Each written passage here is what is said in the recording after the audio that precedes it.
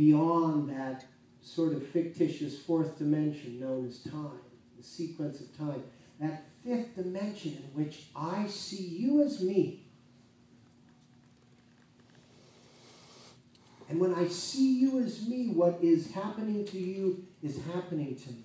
Therefore, I do nothing to you that would injure you, because I know that if I injure you, I injure me. But it's not a social order. It's an actual order.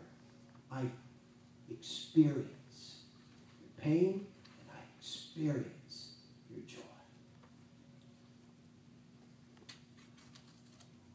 Most people, when they open up the Kundalini and they start experiencing others' pain and joy, it's really fun for like 32 seconds.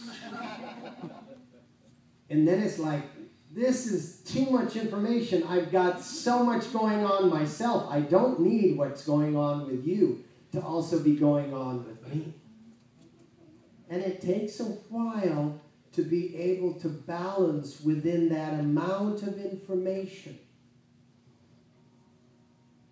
But ultimately, is there a you? Or is your pain mine? Are we all one? Or is that just a poetic phrase?